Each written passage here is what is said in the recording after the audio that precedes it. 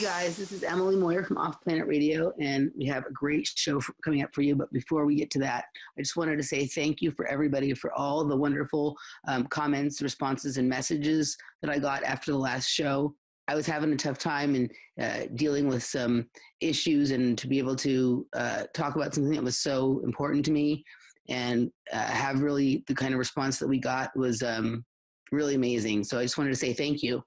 And we have something really special coming up right here for you. And before we get to it, do you guys remember this? Gentleman, the gentlelady from Georgia, Ms. McKinney. Oh, thank you, Mr. Chairman.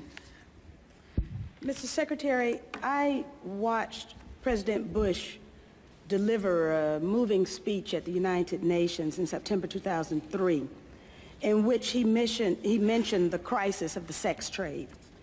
The president called for the punishment of those involved in this horrible business. But at the very moment of that speech, DynCorp was exposed for having been involved in the buying and selling of young women and children.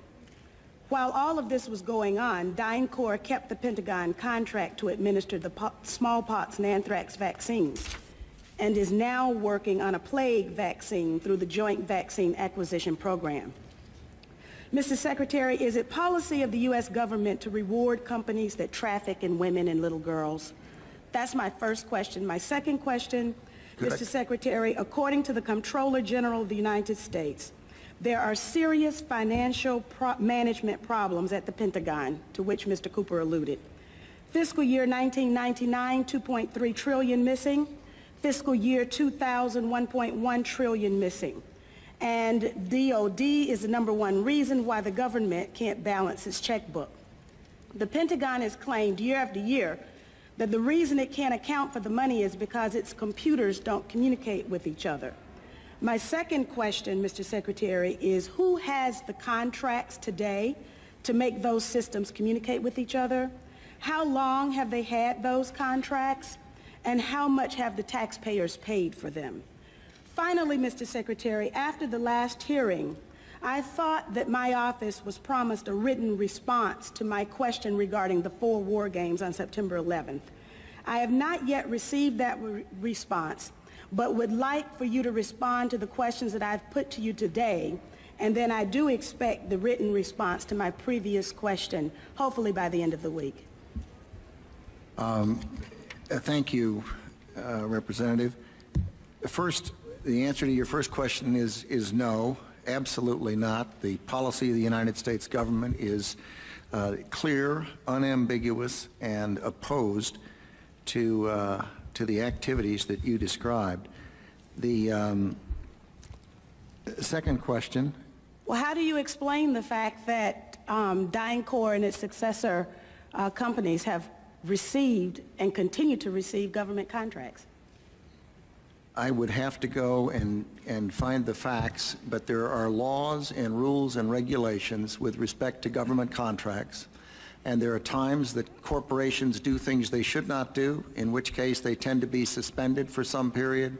There are times then that under the laws and the rules and regulations passed by the Congress and implemented by the executive branch, that corporations can get off of out of the penalty box, if you will, and be permitted to engage in contracts with the government. They're not generally not barred in perpetuity. This company was never in the penalty box. If you could proceed to my second question, please. The second question.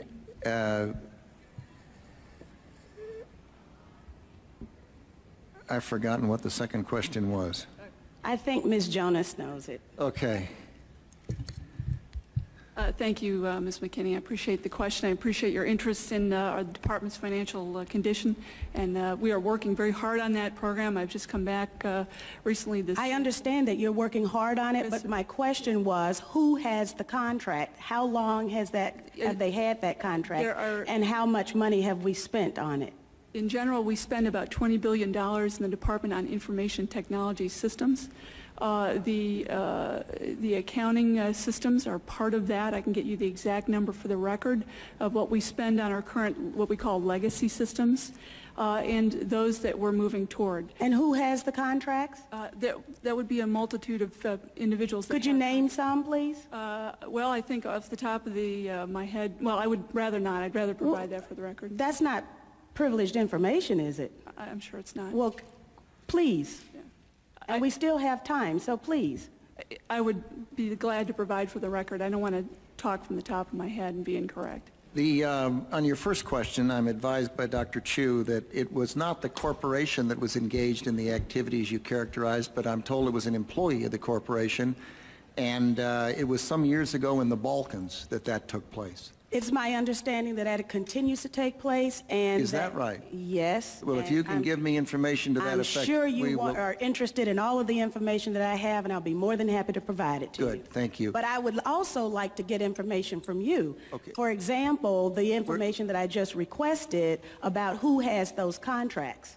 Certainly. Let me assure the gentlelady that we'll make sure that this exchange of information takes place. And Mr. Secretary, if you can get back with us on the DynCorp story, we'll get that to the gentlelady. We'll get Thank back, you, Mr. Chairman. We'll get back on both of the first two questions, but the Congresswoman has raised the other question twice now, and I'd like to have General Myers respond because you mentioned it in the last hearing, and I think it would be helpful to get the answer, even though we're on red, if you don't mind, Mr. Chairman. General Myers, go right ahead. But I would like to have the answer in writing as well, as I thought my office was promised. Okay, I don't know about the promise, Congresswoman, but could you repeat the question to make sure I'm answering the right question? This is 9/11 question. The question was, we had 4 war games going on September 11th, and the question that I tried to pose before the Secretary had to go to lunch was whether or not the activities of the 4 war games going on September 11th actually impaired our ability to respond to the attacks. The answer to the question is no, did not impair our response. In fact, General Eberhard, who was then the commander of North American Aerospace Defense Command, as he testified in front of the 9/11 Commission, I believe he told them that it enhanced our ability to respond, given that NORAD didn't have the overall responsibility for responding to the attacks today. That was an FAA responsibility. But they were 2 CPXs. There was 1 Department of Justice exercise that didn't have anything to do with the other 3. And there was an actual operation ongoing because there was some Russian bomber activity up near Alaska. So let me ask you this then. Who was in charge of managing those war games? And General, why don't you give the best answer you can here in a short period of time, and we'll. The gentlelady wants to get a written answer anyway, and then we can move on to other folks. The important thing to realize is North American Aerospace Defense Command was responsible. These are command post exercises. What that means is all the battle positions that are normally not filled are indeed filled. So it was an easy transition from an exercise into a real-world situation. It actually enhanced the response. Otherwise, it would take somewhere between 30 minutes and a couple of hours to fill those positions, those battle spaces, with the right staff officers. Mr. Chairman, begging your indulgence, was September 11th declared a National Security Special Event Day? I'd have to look back. I do not know. You mean after the fact or before the? No, because of the activities going on that had been scheduled at the United Nations that day. I'd have to go back and check. I don't know. Thank you. Okay. I thank the gentlelady. The chair.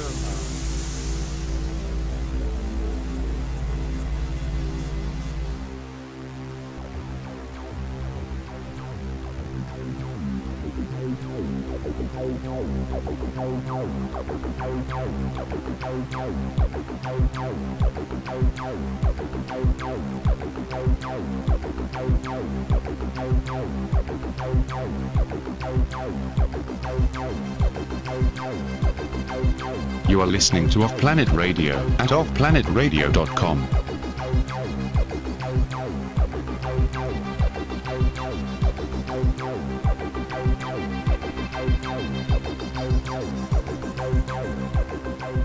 I Hi, everybody, and welcome back to another edition of OffPlanet Radio. I'm Emily Moyer. I'm here with Randy Maugans, and we have a really cool show for you today. I'm super excited. So I'm not going to waste too much time with a long intro because we only have our guest for an hour and a half.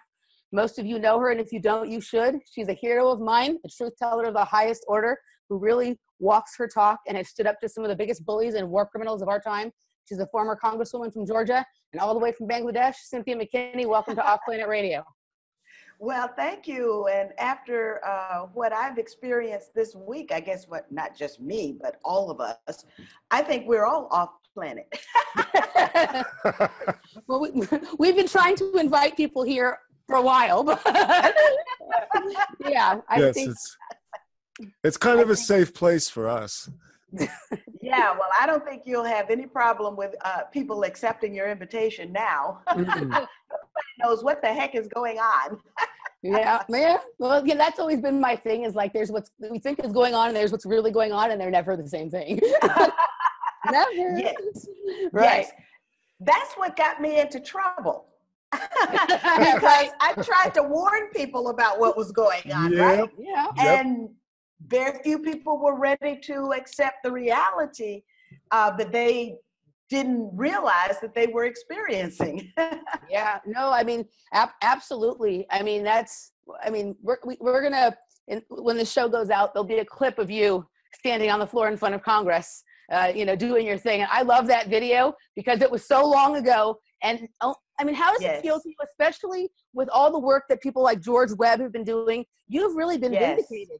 How do you feel about the fact that all that corruption and all that, human and sex trafficking and missing money and all of these things that you were speaking about 10 years ago, longer, now I think it's 12 years. 12 years now. 12 years ago. Yeah. Now people are finally starting to come around to that, and it has to feel amazing for you. Well, it's a bit bittersweet, because I went through a lot of personal, what can I say, it was hard at that time when very few people understood the message, or they understood the message, they were not ready to accept what I was saying. And so, I was denigrated on the national, international media. Well, it's called soft repression. And I experienced that. So first there's the ridicule, then there's the stigma, and then there's the silencing. And so all of that I experienced, each one of those sort of in progression. And the silencing is why I'm here in Bangladesh now. I couldn't earn a living in the United States. And so, since I was honest, I didn't leave the Congress with a whole lot of money. And so I have to work for a living like average, ordinary folk do. And no one would hire me. So that made it tough. What made it even tougher was the fact that my reputation was sullied across the planet, right? Yeah. And because everybody listens to CNN, everybody listens to Fox. I mean, the US media set the standard, they set the tone, and then generally everybody around the world at least listens to them. Most of them believe them too. And so it was just a small circle of people that I was able to withdraw to. Also, I had stalkers. So those stalkers were not because they loved me. They were stalking me because they hated me. Yeah. And so I had to deal with that as well. So anyway, now 12 years later, how do I feel? I feel that I wish that I hadn't had to give up my job in order to survive, that, the vindication comes late, but as Dr. King said, the arc of justice is long, but it bends toward justice. So now people's eyes are waking up, and it doesn't feel good either, because what I was talking about was criminal theft. Yeah. from the taxpayers. I was talking about corporations run amok. I was talking about human trafficking. I was talking about some of the most sordid, ugly things that could happen to individuals and that were being perpetrated by the US government. I was also talking about vaccines and sweetheart deals between the Pentagon and certain corporations that didn't have any experience. And so, you know, our soldiers were getting sick, their children were being born with deformities, all kinds of things, because these corporations were getting these sweetheart deals. I could go on and on and on about the things that I discovered. And so now I guess you could say I'm glad that the rest of the, a significant chunk, and I believe this is a critical mass of people have caught up now to the facts. And the work that George Webb is doing is just incredible. You know, maybe he's taken up from his namesake, even though they're not related. And that's Gary Webb. He's taken up. And so that's good. That's great.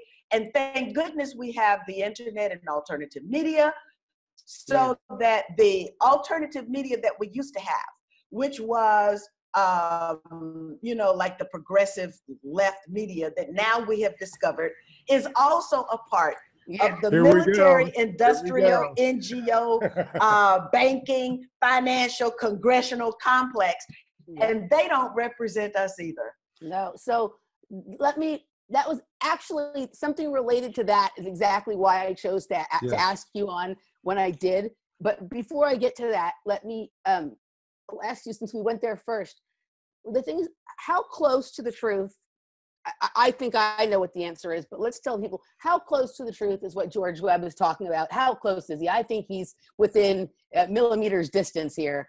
I mean, that kind of thing, the brownstoning and the compromising of people in Congress and Senate, that's pretty prevalent, isn't it? Yes, yes. And I think you're familiar with the Sibel Edmonds deposition. I love and Sibel. So basically, I received a phone call from one of the journalists who used to be alternative, but now has become mainstream, a part of that complex, that progressive complex. And they were asking me, this was before Sybil did the deposition. And so they were asking me about, was it true? And I think you know what I'm referring to. And so I said, well, you know, there's one way to find out. Let's actually go and speak to this member of Congress. So I went and I started out with a line like this. I said, you know, I really am upset that the leadership force you to do things that you would not normally do. And then, just like clockwork, this member of Congress chimed in and said, yes, I did it because I wanted to get in with the speaker. The speaker at that time was Nancy Pelosi.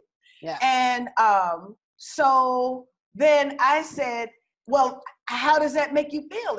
And then I was told, I feel used and abused.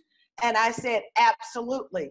And so now, the presumption was that we knew what each other was referring to. And then, of course, Sibel's deposition came out later, and where she actually called names. I watched as this particular member of Congress went from like a little fireball to a, you know, a protege of the leadership kind of thing. And so this is one real experience that I had. But then, of course, I had lots of experiences there because, you know. Did anyone try and compromise you? Not that I think you're compromising. Oh, lots of times. Lots of times. And, but, you know, it's just like it never happened. Like I had people come and they would offer me things. I had one phone call from a now deceased journalist who was part of that complex. And he asked me when was I going to get involved on the Sudan issue. Mm-hmm. And I said, I am involved, you know, because I'm involved. I was, at that time, I was involved on all of the human rights issues that came through my door. If people came through my door and they had a grievance, I did my best to try and get to the bottom of that grievance. And so, so what I did was I offered a bill on Sudan to delist U.S. corporations that were involved in human rights violations. And that was unacceptable because, of course, punishing corporations for the wrongs that they do is unacceptable. So I got the phone call asking me when I was going to get involved with Sudan, but not in that, in that way, right? In the way that they wanted me to be involved in Sudan. This was before Sudan was split. And so, of course, I know that one of the fundamental tenets of the Organization of African Unity, or now the Organization of African States, is territorial integrity, because those boundaries were drawn splitting families. And so, with no regard to anything except what the European powers wanted. So therefore, once you start getting into, well, I want this one and I want that little enclave, then the entire edifice would fall. Well, maybe that might be a good thing, but so at the time of the formation of the Organization of African Unity, the idea was that we don't want this to happen. We don't want the whole continent to fall apart. And so therefore, our position is territorial integrity.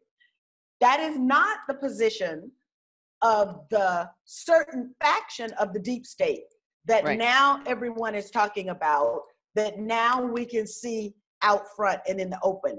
Their policy is balkanization. It started with Yugoslavia, when they literally broke Yugoslavia up.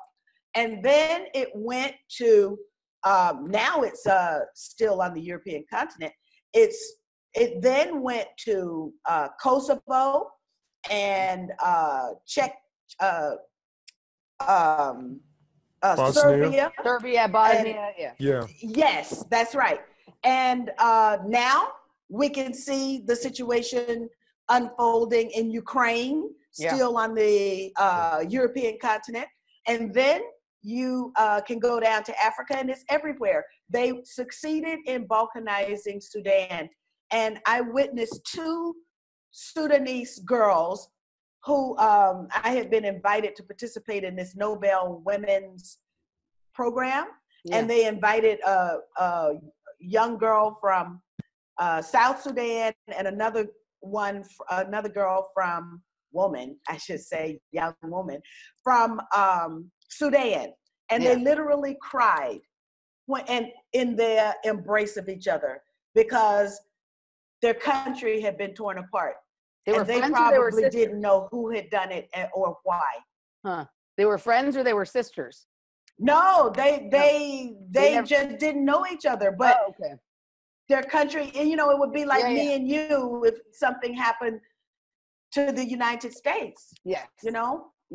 So the situation is very bad, and our government is doing this, and it's doing it in our name with our tax dollars, even though you could say, okay, it's the deep state. Nobody was elected, or very few of the members of the deep state were elected by the public. There's a public state, according to my professor, who served on my dissertation committee, Peter Dale Scott, who coined the term, Peter Dale Scott, that's right.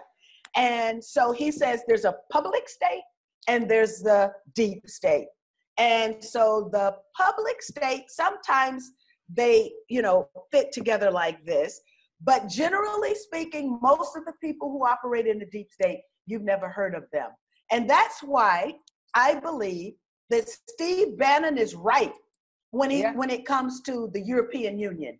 he's right, because what happened to the Europeans was that this deep state got together on their continent and said, how can we deny the people their political rights? How can we corral them so that their political behavior becomes acceptable or non-existent? And so the creation of the European Union, I was in Europe at the time, and I remember people saying, we're giving up our identity, we're giving up our money, we're giving up who we have been for hundreds of years, we're giving that up, and now we don't know what. So anyway, I agree with Nigel Farage. I agree with Steve Bannon. I don't care what name they call Steve Bannon. He's right on Europe. He's right on Brexit. And so he's right on the regime change wars. He's right on the focus on the need for a focus on the United States. And so therefore, how can I not be for Steve Bannon's presence in the White House? So it's interesting that all of this now unfolds when he's on the rocks. Yeah. I mean, this is my feeling about truth and good information. It doesn't matter where it comes from if it's truth and good information. That was one of my first big lessons when I started on this truth journey, is that sometimes the truth was going to come from, because I, from my family background and from my own personal background, come from the left, as you do. But it was really disturbing to me when I first, my wake up really started between 2005, 2008, kind of that time. And when I found it was really upsetting and hard for me to hear, there was a lot more truth coming from the right in some cases. And I had to overcome that. And a lot of people who I love very much and who are very intelligent still can't overcome that. They want to hear it from someone they like in order to believe it. So I'm hoping that some of these people, they know who I'm speaking to them, they like you. So I'm hoping that they'll Well, isn't it interesting though, that within 24 hours of the time that Steve Bannon was, shall we say, laterally moved out of a frontline position in Trump's foreign policy, all of a sudden we go into Syria with a missile attack. I don't see that as a coincidence at all. I don't think it's a coincidence either. I agree with you. It feels to me like he was replaced with Jared Kushner, who's the advisor from Israel. Right? Kind of. Well, the thing that's so hurtful is that Jared Kushner is such a lightweight. I mean, I'm sorry to have to put it this way, but the position, how can I say, it's not befitting. Jared Kushner is not befitting of the enormous weight of the task that lay before us, I guess. I agree. So let me tell you what happened, which was what inspired me to contact you when I did. So I have a friend who that I was having coffee with, who used to be a reporter for KPFK, and she was fired when they brought, this was several years back, she was fired when they brought in new management because they didn't like the story, the series of stories she proposed did not fit their agenda. So she was fired.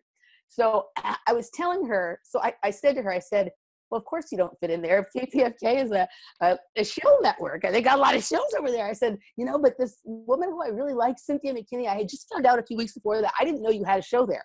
I had just found out a few weeks before that. I said, but this woman, Cynthia McKinney, who I really like, she's on the air there. I don't know how that's happening because she's like a total truth teller. I said, I had to inform this person that Amy Goodman wasn't on our side. And she was shocked at first. And then when she really thought about it, she's like, how did I not see this before? And so I was telling my friend Danny about you. And this literally within 3 days of me telling her that story, the thing happened with you at KPFK. So do you want to tell so I thought, so when that happened, I'm like, okay, I have to ask Cynthia now. Tell our listeners what happened to you at KPFK. Well, it's the strangest thing. because I didn't solicit KPFK to do a radio show. KPFK solicited me. Right. And so I said yes. I have been saying yes for no for years because I didn't want to do radio. It was too much of an investment of time. Yeah. And that show took me about 10 to 12 hours to produce each week. So it was a huge, even more of an investment of time that I expected and anticipated. But since I had been asked to do it and I said yes, then I did it. And I did it for probably, I don't know, maybe a year. Yeah. And then just out of the blue, there's the group that asked me to do the show got overthrown, regime change. And this is just what happened to my friend, basically. Yeah. Yeah. And so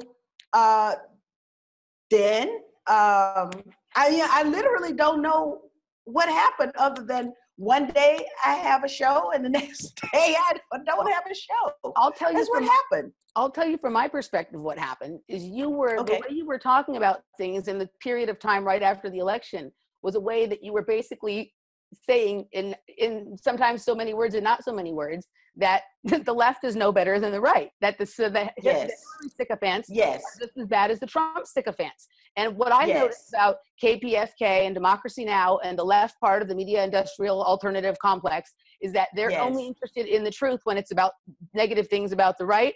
And they'll occasionally say something bad about, like, you know, about the wars and things like that. But they never really, you know, they don't, I mean, this is what they didn't say much about the wars. They didn't say much about Obama bombing all over the planet. The left isn't anti-war anymore. It's very weird. Right. They're not. And the left isn't even liberal anymore. That's right. I like, I don't know if you're familiar with Dave Rubin, but he calls them the regressive left. I will say,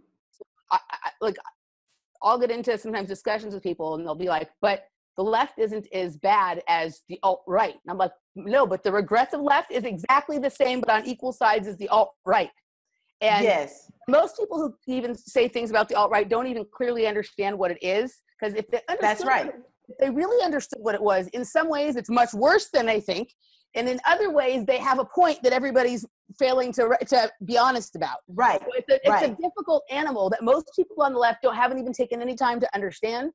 But you were, in a way, without saying the exact words that I've been saying, you were pointing this out in a way that would make these people uncomfortable, because that's who you are. You just say the truth. You don't do it wherever it goes. And I think you've been there long enough that they knew you're a really likable person so if they can find a way to have you be there, then it makes them look like they're presenting truth, and you have a pleasant personality. But when you've been there long enough and they'd watched enough of your shows that they knew that there was no way they were going to be able to manipulate you into their kind of whatever. And that's what I think. What do you think? That's right. And I agree with you too. And so what I basically did, or was forced to do, because the language now is so, how can I say, it's inaccurate, because the alt-left, the alt-right, the progressive, the liberals, I don't know what anything is any longer, because everything has been turned upside down. So basically what I did was I took stock of my own values. I said, okay, I consider myself to be a part of the left. What does that mean to me? Who am I? And I'm anti-war, I'm pro-peace, I'm pro-social justice. These things I have to keep reminding myself over and over again. And so when I see somebody saying that they're progressive, that they're the left, and they're supporting Hillary Clinton, they ain't the left. They're not progressive. Yeah, and even in my opinion, sorry, Randy, I think you wanted to say something. Go ahead. No, I was smiling out loud. because most of the people who profess to be liberal Democrats were really reluctant to admit the fact that Hillary Clinton was the biggest neocon in Washington, D.C. Yes, yes, yes. You know, the policies that she pursued in the State Department with Obama were some of the most aggressive nation-building and empire-wrecking we've seen in modern politics. Yeah. Yes. And I would even say that Bernie Sanders isn't even really on the left the way you and I would consider it. Bernie Sanders talks a good talk, but when you try to match his actions to his words, we have a problem. Something smells. Well, we do have a problem. Yeah. He endorsed Hillary. Yeah, that's the big. So you know that aside from the fact that Bernie had voted to support all of the wars. All of the wars. If you look at those pieces of legislation, and most of them were passed with unanimous consent, meaning that there was not one objection. The moment you object, then you've got to have a debate, and you got you don't have to have a recorded vote, but that normally would follow the debate is a recorded vote. But a lot of those pro-Israel bombing Gaza resolutions passed with unanimous consent. That means that Bernie supported those bills. Okay, so that was a problem that I had in the beginning. But Bernie, I believe, rose to the occasion. I saw him grow as a candidate. And that was a candidate that I felt would be good for the United States under his leadership. The way he distanced himself from AIPAC, the way he really never paid any attention. His constituents, his Black constituents, came out and said, well, he doesn't even know we exist. Yeah. And so, the way that he began to understand that there was more analysis that needed to be done than just his class analysis, I saw him grow. But then he rolled over. Rolled over in such a way that made me believe, and then, of course, that belief was reinforced when the WikiLeaks Clinton emails came out, and they said, "Hey, he's getting off the reservation. You better pull him back in." You remember that email? Yeah. And so then I said, "Okay, this is a part of the game. I understand that Obama was part of the game, but Bernie was probably a part of the game from the very beginning, and that's why they say that we need to bring him back on the reservation." So they brought him back, and true to form, instead of bolting the Democratic Party, because heck, he's not a Democrat anyway, right? He's independent. And so they stole a primary from him. Exactly. So he can go to unite the other independent parties. At least that was my hope, that there would be some kind of fusion candidacy where the Greens would endorse him, the Libertarians would. In some ways, I felt like Sanders had the ability there for a while to galvanize all these disparate factions and pull them together and presented a meaningful He could have put together a coalition to party. Donald Trump. He could have put a coalition party together between the Greens, the Libertarians, and the Constitution Party, or something like that. And that would very easily have been Trump. And the fact that he didn't do he never even said anything when it became evident that the election was stolen from him. So either he was threatened or blackmailed, or, in my opinion, this was all part of the plan. I see it as when they present these kinds of candidates, the idea is to let the people, it's like a steam valve, let the people feel like someone's hearing them, and then have that person roll them back into, same thing with Ron Paul in the last election, present the steam valve and then have them roll them back into the Republican or the Democratic Party. And yes, that's it, right? As being someone who has been on the other side of that table, because, you know, my father practiced politics a lot, and, you know, was a member of the Georgia legislature, and did a lot of this kind of stuff, you know. I've seen it. I've seen it from the inside, where you recruit somebody to run. If they win, it's a bonus, but it's not, you know, actually for them to win. It's just for them to be a name on the ballot, to attract votes, to siphon off votes. Basically, to, you know, a show horse candidate that goes out there. Yes, exactly. And has a slot. Exactly. Yeah. Yes, also, that's right. And also, I think the other thing that you didn't fit in, but also this thing that's going on, a lot of people around me who are lefties, they buy into this idea that everyone who voted for Trump is a racist. And that's just not true. Yeah. Like a lot of the same people that voted for Trump voted for Obama, and they were not happy with what they got with Obama. Lots of people were just, you know, I think a very small percentage of people were really excited about Trump as a candidate. Most people were just wanting something different, wanting something not Washington, and were tired of the 8 years of what Obama had. And so this idea that anybody who voted for Trump is like a racist and a homophobe or a xenophobe or any of those things, it's not true, is it? No, it's not true. In fact, I have a friend who's like on the Marxist side. You know, you know, he's like there. And he does independent radio. So he went to Cleveland to talk to, actually, he wanted me to go there as well, but my tentacles weren't deep enough into the right side of the movement. Now, of course, they are a little bit deeper, but he went there for the express purpose of getting to know the Trump voter.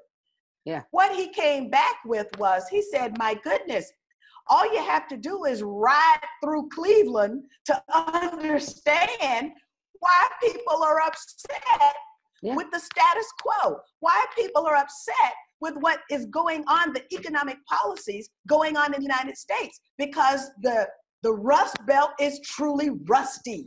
It's rusted out. It's empty to the core, and people have been dispossessed of everything, including their dignity. There's dignity in work, and people have been dispossessed of their dignity. They can't afford to send their children to school. They can't afford to go back to school because education has become a profit center. And so therefore, you can't afford it any longer. And so he talked to them, and guess what they told him? They told him that if Trump didn't make it, their next stop was Bernie. So these are not racist. These are people who have been hurt.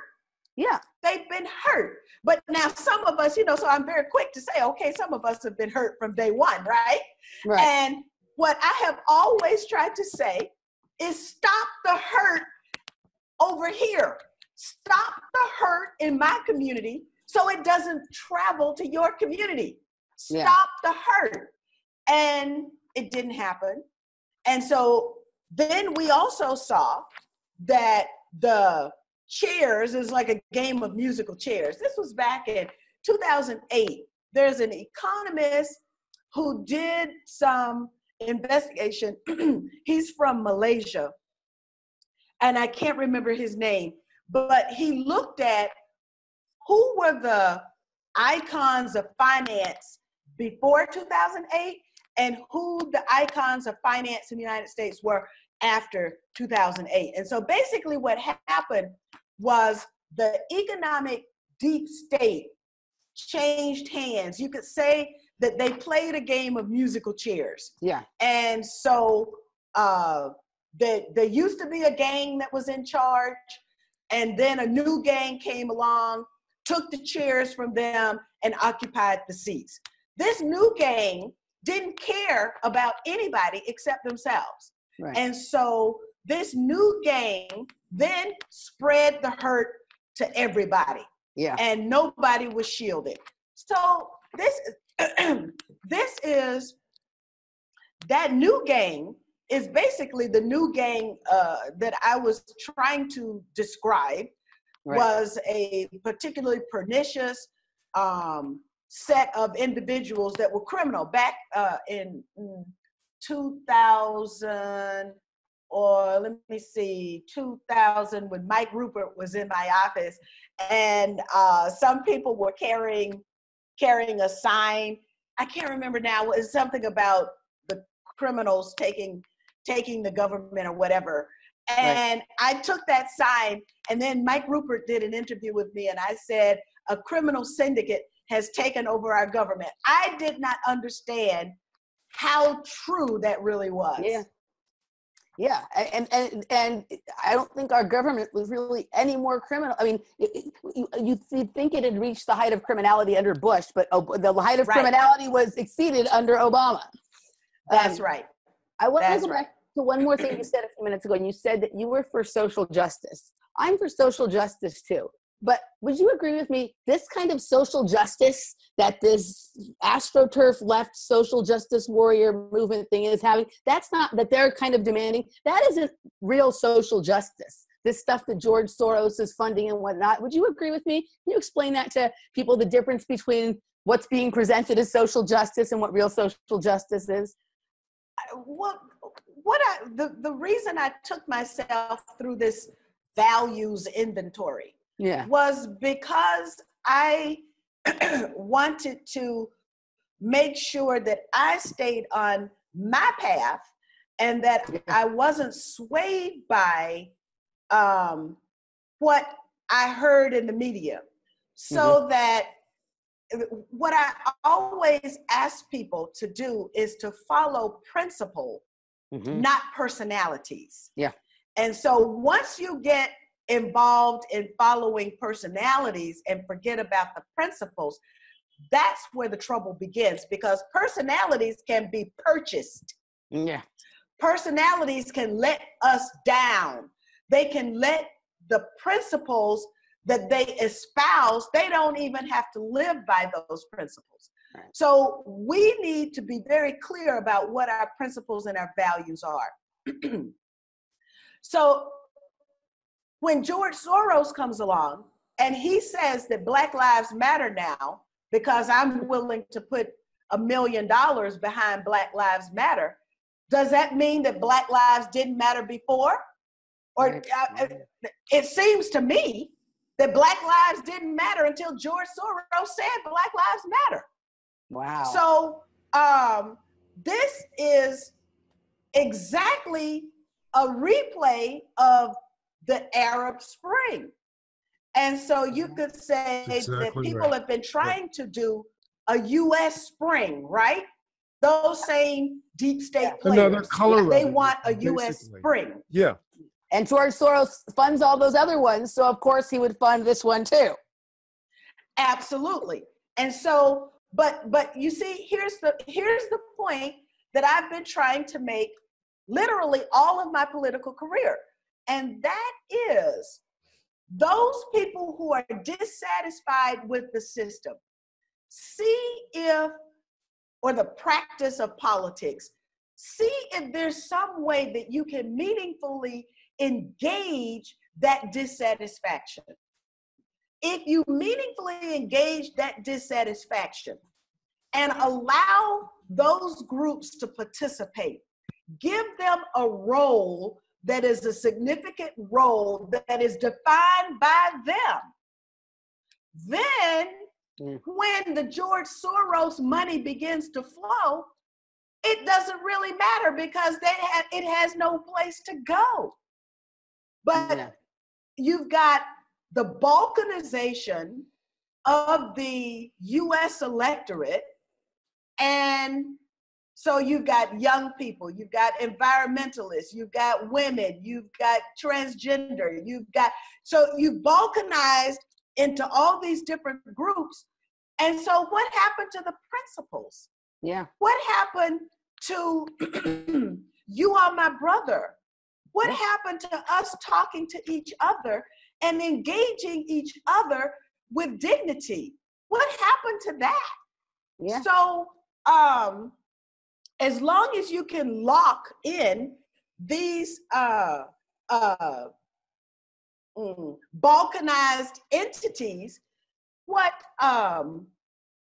Gilad Atzmon, I wrote I don't know if it's he's got a new book that's coming out, and the book is called Being. Right? It's about identity. Being in Time. Yes, that's right.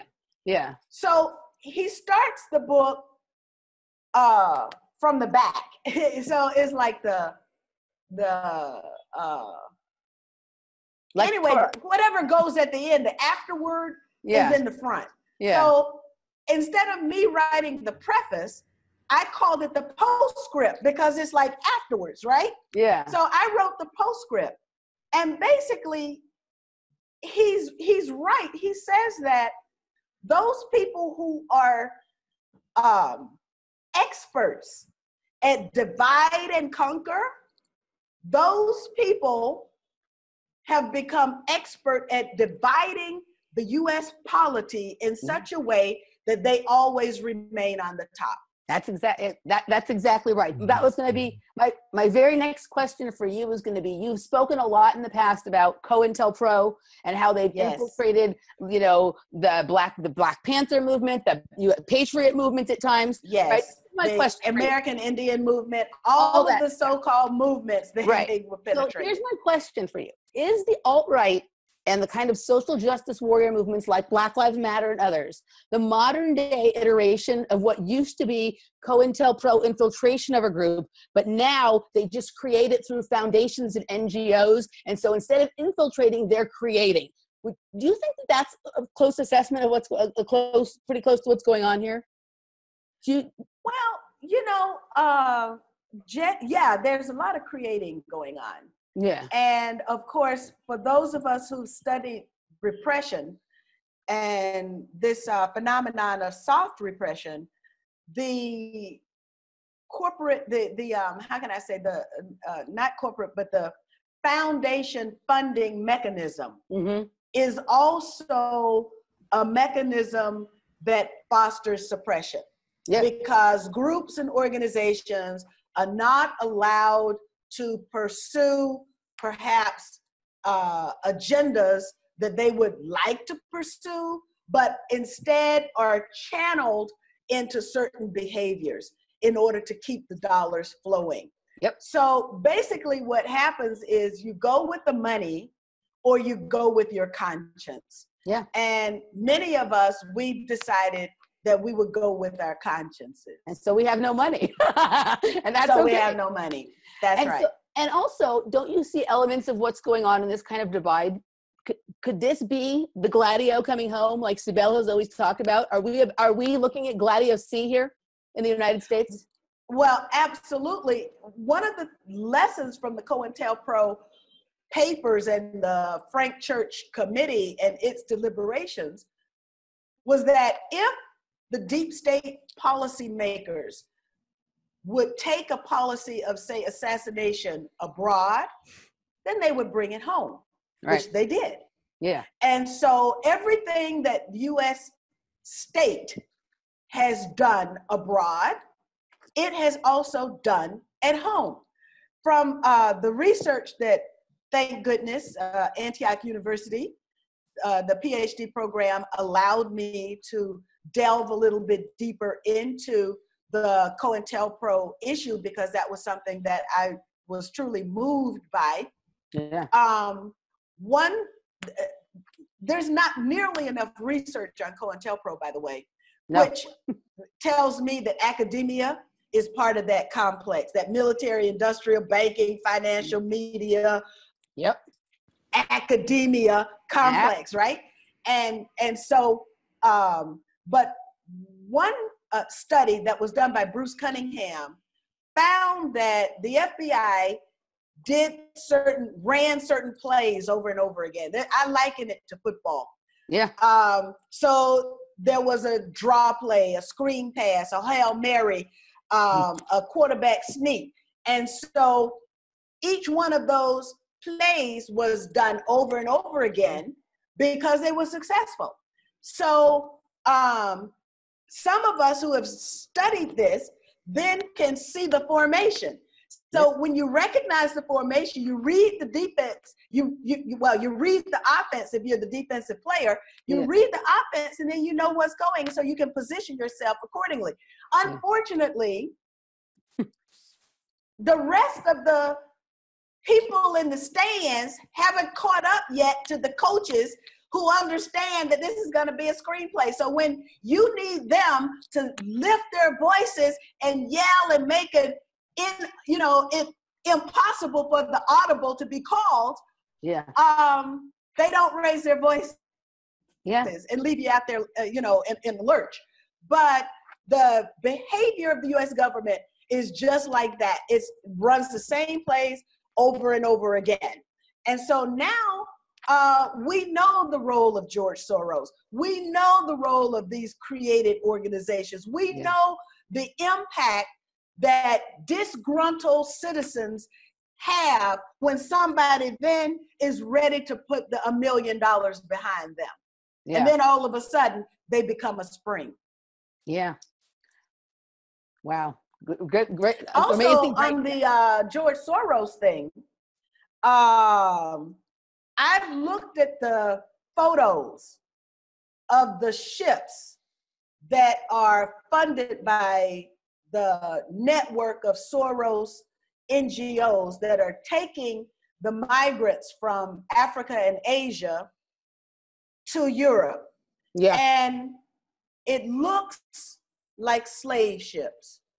Wow. They look like slaves from the transatlantic slave trade. Wow. That's what it looks like. This is a very sad situation that we are allowing this to happen in this way. And so now, I'm the first one to criticize Europe, because Europe went around the world and destroyed through colonialism, destroyed the lifestyle of other people, conquered them, manipulated them, divided them, and did everything. So colonialism, neo-colonialism, we first have to even deal as colonized people with the fact that our minds have been colonized as well. Totally. And so we have so much decolonizing that needs to be done. We must learn the lessons from Frantz Fanon, who said that the attitude of presumed inferiority is as pernicious as the attitude of presumed superiority, right? And so both sides were affected by the colonial contact that continues to live with us 400, 500 years later. That still in no way justifies you're gonna destroy Africa and Asia and then ship those people for your own purposes into Europe for your own purposes. Now, I've called this something, and it looks to me like the Samson option. And I don't know if you're familiar with the Samson option. Yeah, we are, but go ahead and tell everybody. Okay. Yeah. So Seymour Hersh wrote a book by that same name. And once I started reading the book, I couldn't put it down, right? Because my experience conforms to what the history, which is the historical narrative of the divide and rule, manipulation, deception, even cultural invasion. These are the mechanisms of oppression given to us by Paulo Freire. And Seymour Hersh describes how Israel rushed to become a nuclear state. And they used all of these mechanisms in order to achieve their goal, which of course they did. And so now, because of Jimmy Carter and Mordecai Vanunu, we know that the Israelis have 300 or more nuclear weapons, probably a whole lot more. Some of which they've stolen. Some of which they've stolen from this country, right? Some of which they've stolen from the United States. That's right. That's right. And we also know that they have nuclear triads, so they are as powerful. They can deliver from air, land, and sea, just like the United States. And so now, when President Kennedy was challenging Israel's presumed right to become a nuclear state, the Israelis decided that they would retaliate. And this retaliation plan is called the Samson option. The retaliation would take place in Washington, D.C., Paris, London, Moscow. And so the Samson option is to destroy those capitals of those countries that would dare to destroy Israel. And so the Samson option. So now, in my opinion, what we're witnessing is a combination of two theories that have been put forward. One is cryodynamics, which is a theory put forward by Dr. Peter Turchin at the University of Connecticut. Basically, he says in boom periods, the deep state or the aspirants to the deep state grows, that their number grows. And so there's so many of them who become wealthy and think that then they deserve a shot at calling the shots. Right. But there's only a limited number of positional places available for them to occupy. So then you have one faction fighting another faction of the deep state. So that's what we've seen. The old faction, remember the research that found that the economic deep state players changed in 2008. That Right. was like a coup in and of itself, but we didn't recognize that. Right. So then now you've got these other people who have been working together, but all of a sudden they say, we deserve this. And then you've got the others who say, well, you can't have it all. And so then they start fighting each other. That's what we've seen. Right. But here's the thing. One of those factions, one of those deep state factions is willing to destroy the world if they don't get their way. Yeah. And so now you've got the added phenomenon of not just two colossal players duking it out, and we're just trying to duck and run and hope that we don't get stepped on by them. But now you've got one faction that actually has the power to destroy the planet. Right. And they're crazy enough to actually use their power. What do you do? That's the Samson option. And how does this, what we're seeing, the bringing people in from Africa and Asia to Europe and to the United States on slave ships, how does that play into it? Well, because there's many ways to destroy your enemy, isn't there? Yeah. And so you can destroy. So basically what they've done is they've weaponized human pain. Yeah. They inflict the pain by way of US policy. And then they weaponize the only way that people seek to relieve themselves of the pain. Yeah. So they can inflict pain on people, and then they bring those people to the countries that inflicted the pain, and then the people will wonder why there's problems. Would you agree with me that this idea like that? Oh, and wait a minute. I'm sorry. Let me add this. And the true hand of the player inside the deep state who's manipulating all of this is never shown.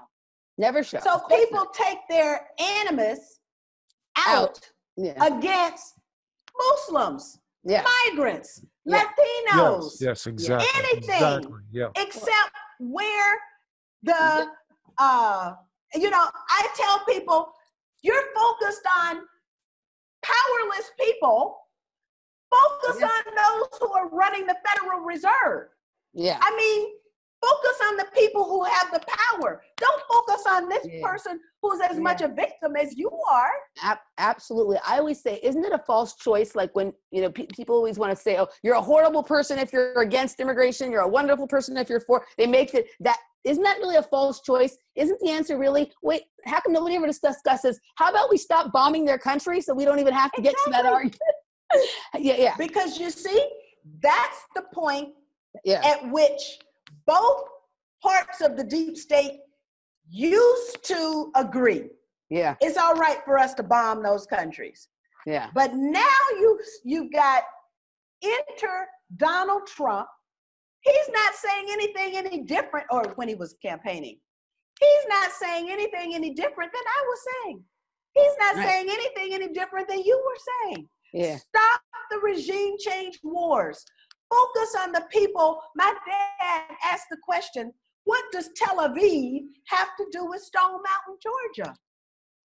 But the problem is, it has everything to do with Stone Mountain, Georgia, because I cannot love Stone Mountain, Georgia before or more than I love Tel Aviv. I gotta love Tel Aviv first, or else I can't walk through the doors of Congress and take the oath that I'm going to protect and defend the people of the United States. That's another thing you've spoken out about for a long time, and really one of the only people who've spoken about it to the level you have as well was James Traficant, and he was totally paid the price for that too. He paid the price.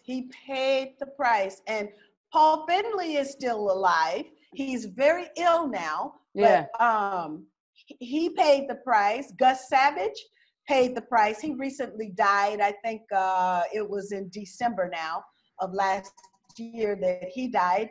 And so there have been many members of Congress who paid the price. Thank goodness I paid the price, I guess, at a young enough age, and I was too honest. They tried to put me in prison. They tried to accuse me of criminal behavior through the FEC. They use everything they can get to you. Recently, they even try to trick you, because I was given the opportunity to do a fabulous project on Patrice Lumumba, the U.S. murder of Patrice Lumumba.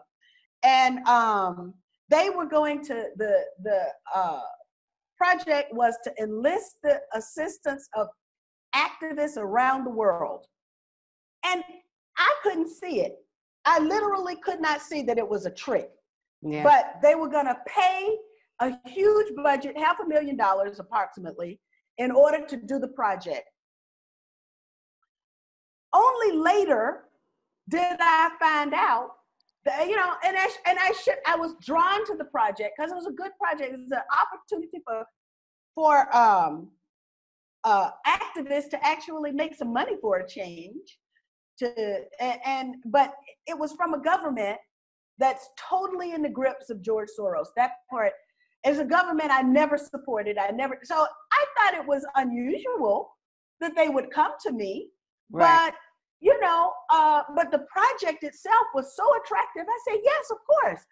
And only later did I discover that, it was Soros and Hillary Clinton, they're working together.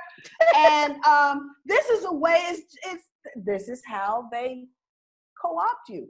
So then you take the money and then you can't criticize, right? And so, well, you could, but then, your criticism is looked at suspiciously because, you took the money. So thank goodness I didn't take the money. I called a friend of mine who I was going to enlist in the project, and he said, Cynthia, I see this all about you getting involved with Congo. What's going on with that government? And I had never supported that government, right? but the project was so good. And so then he said, it's still those people. And when he pointed it out to me, then I went back to the governor. I said, who's behind this? And then they admitted that it was Hillary Clinton and trying to trick you. Soros. They're still trying to trick you. They're still trying to trick me. Yeah, wow. Randy, do you have some questions? I know you had some questions for Cynthia. No, you know what I have right now is just this. I'm sitting here, I feel like a kid in a classroom, just enjoying. Yeah. Let's go here for a minute. Cynthia, you came up through the times, probably like me, the post-civil rights era, the era, what I consider to be the high benchmark of true liberalism. Yes. We saw a small, I voted, the only president I've ever felt good about voting for was Jimmy Carter. And I have to say that, sadly, he was compromised, he was undermined. And only in recent years, I think, has he sort of validated the role of a senior statesman in a very elegant way for the most part. But that post-Vietnam, the death of Martin Luther King, Robert F. Kennedy, and what spiraled out of control at the end of the Vietnam War sort of felt to me like the left lost its anchoring and drifted off into faction somewhere. From your standpoint, is there still a pulse left in what we would consider classic liberalism, or has that been eclipsed by this radical version that now marauds through our streets? I do believe that it's there. The problem, in fact, I found a lot of those people in 2008. A lot of them just dropped out, went to California, Northern California.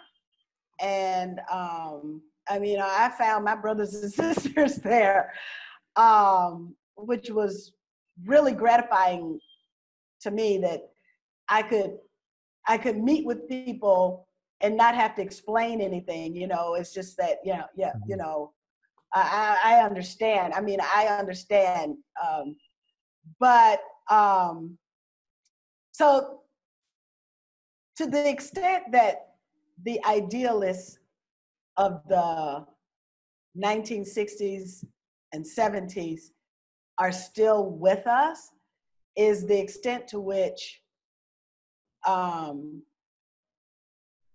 some legitimate movement can be resurrected. But you see the manipulation that has since taken place is so diabolical, because now support for Hillary Clinton and the Democrats is equated with being progressive. Totally. And that's the last thing. They completely co-opted it right under our noses, and it wasn't even co-opted. They swapped it out.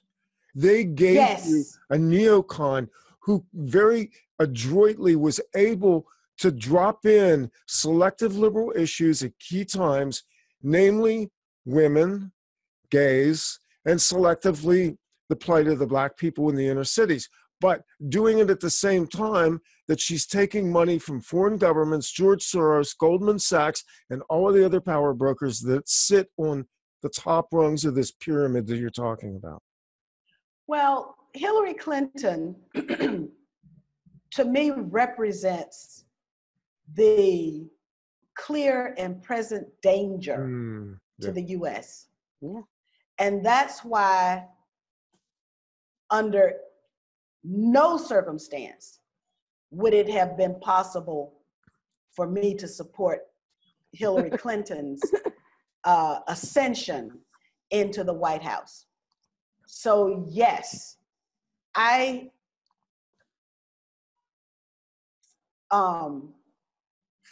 fought against that candidacy, you could say, with every fiber of my being.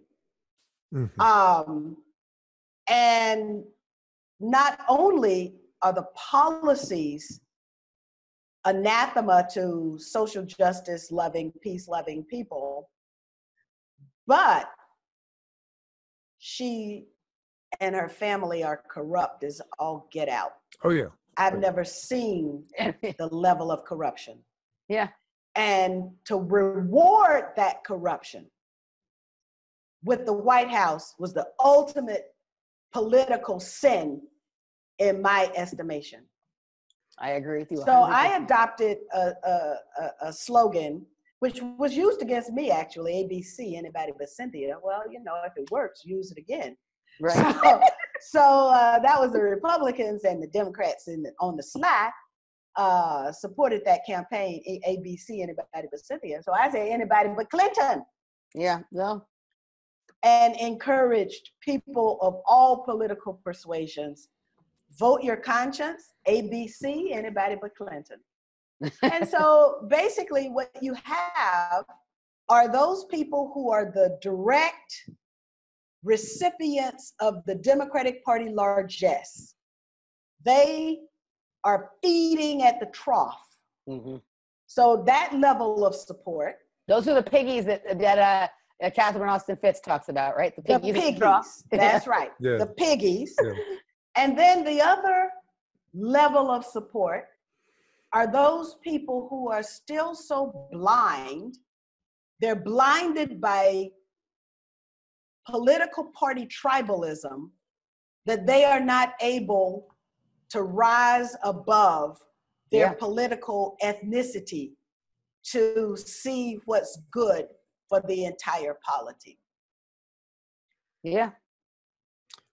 Given now what has occurred in the last 3 days, the aftermath of the bombings in Syria, and the barometers are out there, but it looks like a lot of people are now going, what did we really get in the bargain for moving our support to Donald Trump?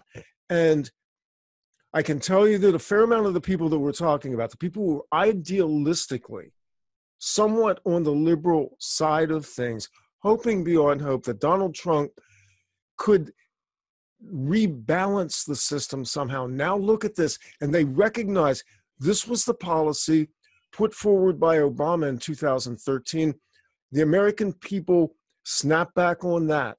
But we've seen the policies of Obama and the Clinton State Department now suddenly, pardon the term, blow up in our face when Mr. Trump surreptitiously just goes out and launches those attacks into Syria. So the question becomes now, were we given another devil's deal? Was the Hegelian dialectic being exploited against us? Was this the plan all along? You know, because you can't, I mean, you definitely don't want Hillary Clinton, but you can't trust Donald Trump either. I mean, that's for sure, right? Yeah. I mean, you know, that's the position. And so now I am hoping that Steve Bannon can regain some policy ascendancy here, and that the pronouncements that were made during the campaign can be brought back. I would like to see more action. And here's the thing, though, you're not going to see it from this crowd. That's the problem. He's got a bunch of neophytes. Either they're neophytes, they don't understand government. They don't understand governance. And this is something that I've been talking about for a very long time. And I said on my Twitter page from day one, I said, okay, I'm sorry, but ethics is a problem here. Mm-hmm. And I've been borne out. There's a different set of ethics that's involved in governance than what one practices in a private corporation. Right. Yeah. So in a private corporation, you know, it's almost anything goes, because very little of that is going to be seen or known by the public. All they will see is the deal that's made at the end. You can hire your family. You can hire the incompetent. You can put them, you know, Government is not like that. Do you think that, go ahead. Go ahead. Do you think, though, that, we know that we've been dealing with a corporate government for a long time, but do you think putting someone like Trump in is the final steps in just putting it out there in the open that our government is a corporation and not really a government? Well, I know that language has certain meaning, except that I haven't gotten into that meaning yet. Yeah. So I know that there's something behind that. I haven't gotten to the behind that yet. Yeah. But what I can say is that early on, there was a point in the campaign when I sent a message through various surreptitious means to Trump to not cede certain ground to Hillary Clinton. That, in effect, he should stand his ground on every issue. Of course, what happened was that he did that for a minute that went by so fast in the blink of an eye. But it was done nonetheless. And so that was good. However, it is possible, when I want to say this, when Janet Napolitano said that we should be afraid of militia people, that we should be afraid of white men with guns. Okay, when the moment she said that, I said, they don't want us to talk to white men with guns, right? Right. So let me go find me some white men with some guns so I can talk to them. That's awesome. Yeah. Yeah. Yeah. Who is Janet Napolitano to tell me? I'm from the South. Right. I know white men with guns and pickup trucks, right? Right. I know that culture. So I'm not afraid of that culture, especially when we've got a government that's gone rogue that's actually killing people. Yeah. Well, weren't they sort of playing on the stereotype that goes even back to the 60s? I mean, the white guys with guns were the people that were going out and taking out blacks and doing all the things that they did to them. And you're only 2 steps away from a white sheet and a burning cross at that point. But that's really the stereotype they're playing on. And when I looked at the Trump campaign, the only hopeful thing I saw was the coalition that reached out across the Great Divide. The black people, the white people, the rednecks, the yuppie businessmen, all of these people for a moment at least seem to have found a common center of gravity. Now, again— There was another moment. Go ahead. Oh, there was another moment too when that happened. And that was the very beginning of the Tea Party. You remember the very beginning when they said, we're not Democrat, we're not Republican, we're independent. Yeah. But then, of course, that nickel, what's that guy's name? He swooped I know who you're talking about. Sarah Palin in there, and then, everything was gone after that. At a moment, at the very inception of the Tea Party, they also were independent. So here's the thing. The only way the United States is going to survive and we overthrow the deep state, the current wielders of power in the deep state, is for us to do what they don't want us to do. And that is for us to come together. For us to talk, us to talk to each other. This is what I— That's right. For me, that's right. I come from a more peaceful anarchist voluntarist perspective, but not in like a let's have an overthrow revolution. I feel like we need to find a way to communicate with each other, start solving our problems outside of government, and just make them irrelevant. We are so much better at solving our problems together than we are at being divided and letting some piggies try and pretend to solve our problems for us. I like that. And my son is an anarchist. And he's doing fabulous things to get rid of food deserts in Washington, D.C. over in Anacostia. I don't know if you know anything about D.C., but he's into community. He's a trained lawyer, but he doesn't do law. He does gardening, okay? He's farming. So I anyway. like that, yeah. Maybe we'll talk to maybe we'll talk to your son sometime. Yeah, really. I was just you must. say that. I think sounds like we need to talk to him. Yes. We've had We've had Derek Bros on the program. Are you familiar with Derek Bros? No. Yeah, he's a voluntarist guy who does community gardening, and he started this thing called Freedom Cells. That's basically about people coming together in groups and learning to smaller groups and kind of learning to take care of all their needs together, and then starting with other groups. And the whole thing is just like, let's build a parallel system without government. And then, and then, so whether one day we get to the point where we don't have government or whether we do, we're solving our problems without them. So we don't need them kind of thing. And you know what?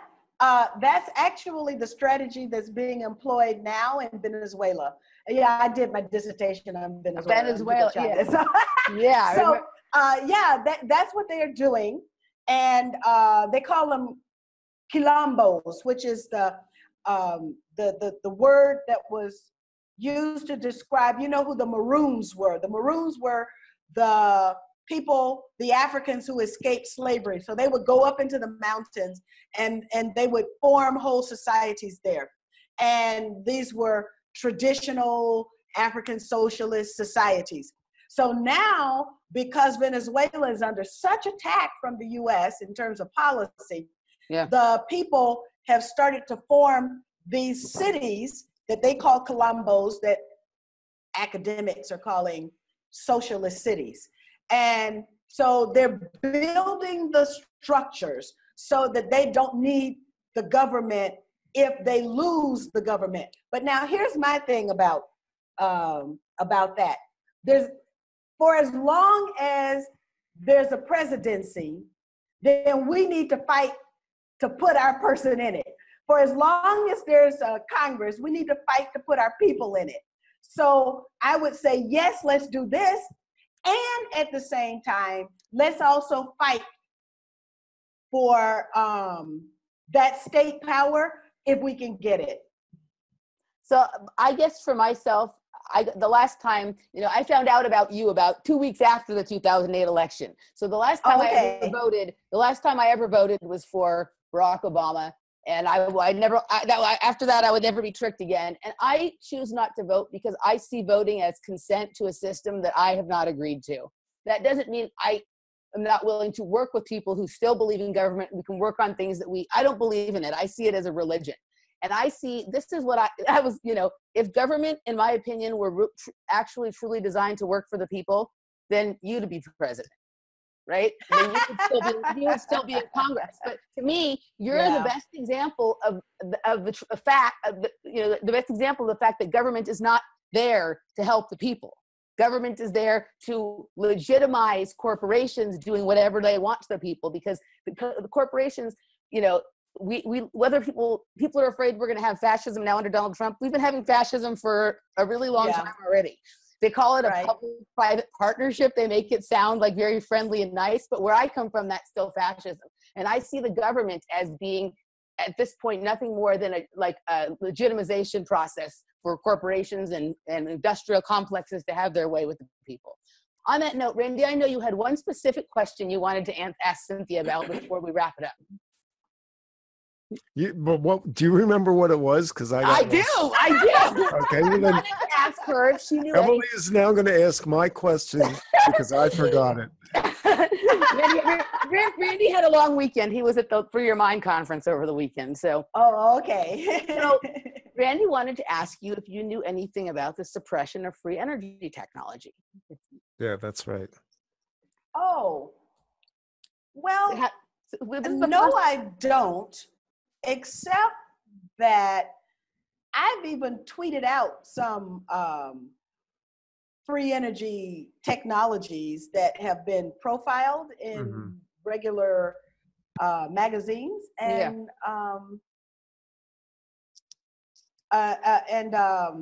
so what am I trying to say? So it hasn't been exploited, I guess. I don't know if exploit is the right word or not, but it's not being promoted. So that's something that I could get behind, because I think that the, how can I say, scientific expertise that's out there is so much more wondrous and available than it has even been just suppressed. scratch the surface. Yeah, I mean, it has been suppressed. I've seen the technology, and where I'm coming from with this is that I don't think, as a civilization, we can move forward. We can't go back. We live in a technological age, and it's some people's terror and some people's fantasy that we move ourselves back to a pre-technological time. That's not reality. What is reality is that the front-end technology that we have now is outstripping the infrastructure that supports it. And there is, in fact, a very viable market out there that sits in the underground waiting to be released to the people. And I've talked to the inventors, I've talked to the corporate people who have developed it, I've talked to activists, and the only thing that's missing right now is the political will to unstrap ourselves from big oil, from the large energy interests that control us. They literally have us by our scalp. And you know, I think for someone like you to be able to get behind this and begin to push that would, you know, it would be meaningful in a way I don't think I can completely articulate this. It's one of my burning issues, and I think both of ours, I think this is one of the ways we move forward. If we can build in the free market a method to liberate ourselves from big oil, I think we go a long way towards not only destabilizing the deep state, but also reinstalling a legitimate, viable government again. Yes, and we desperately need a legitimate, viable government again. We do. So to the extent that now we've crossed a divide here, because this is our first time chatting with each other. It's the first time getting to know each other. But we found common ground here. And I can tell you that I found common ground on too many issues with too many people who are supposed to be like my polar opposite.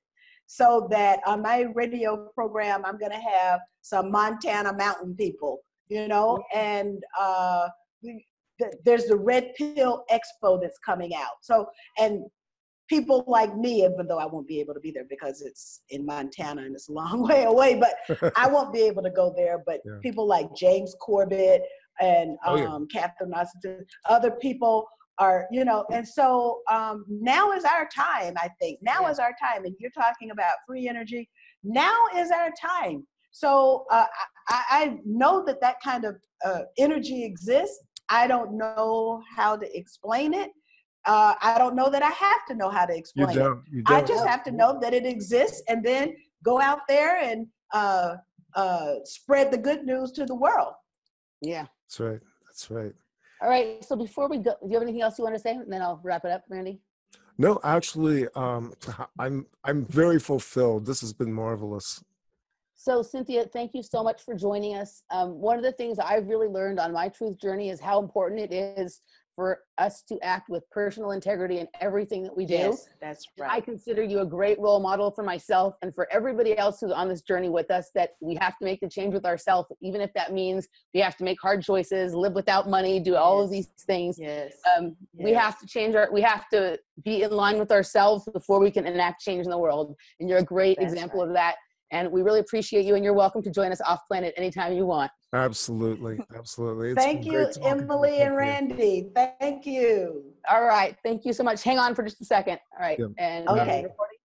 That's going to wrap it up for this time. This is Off Planet Radio. I'm Randy Maugans with Emily Moyer and our very special guest, Cynthia McKinney. We'll be back with another show very soon. The website is offplanetradio.com, and the truth is out there. It's inside you. Keep looking for it.